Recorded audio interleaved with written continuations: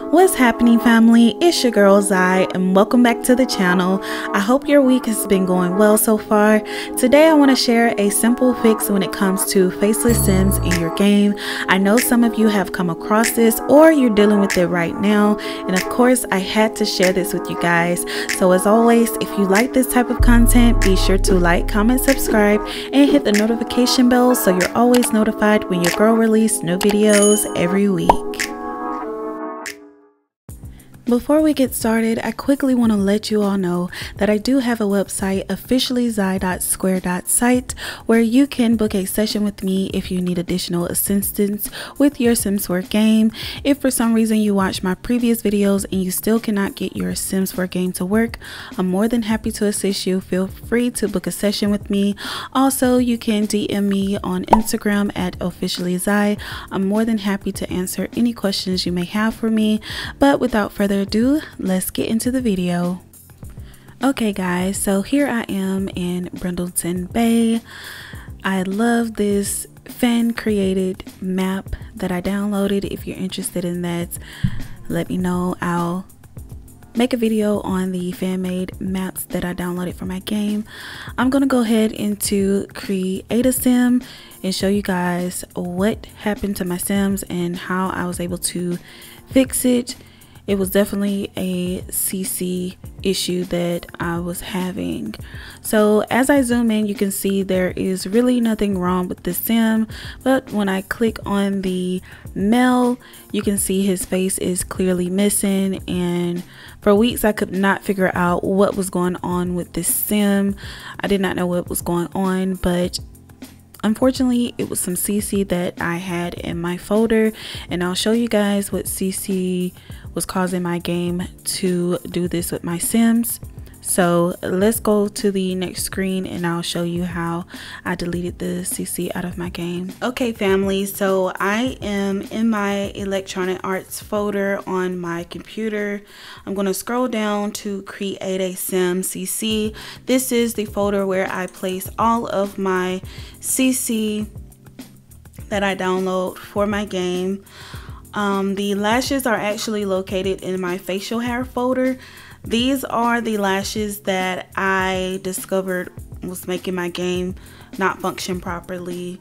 The 𝐀𝐛𝐨𝐿 EA lashes. It just didn't work with my game. Not sure if I need to update them or what, but I am just gonna go ahead and delete them out of my game and show you my Sims after deleting this out.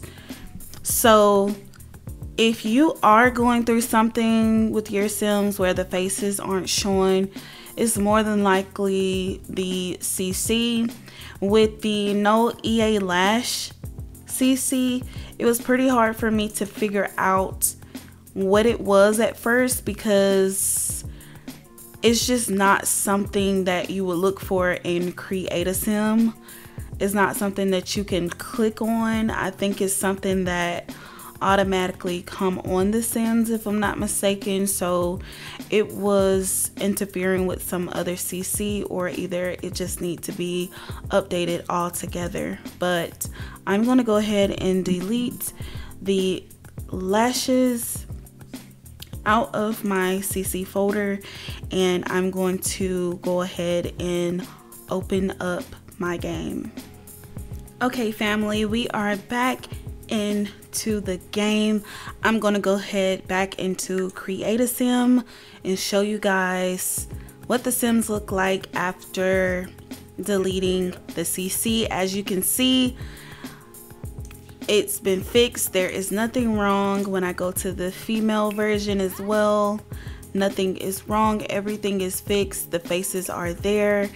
And I just wanted to share this with you guys again because it took me forever to figure out what in the heck was going on with my game. As always, I love you family. I will have more videos coming soon. Don't forget to subscribe and hit the notification bell so you're always notified when I release new videos. I know I haven't been posting regularly. I've been having some things going on, but I'm really trying to get back into the mode of things, so I apologize about that, you guys. But hit the subscribe button, like this video. Thank you all so much for your support and love. I will continue to post content that you all really want to see, and I will talk to you guys later. Peace out.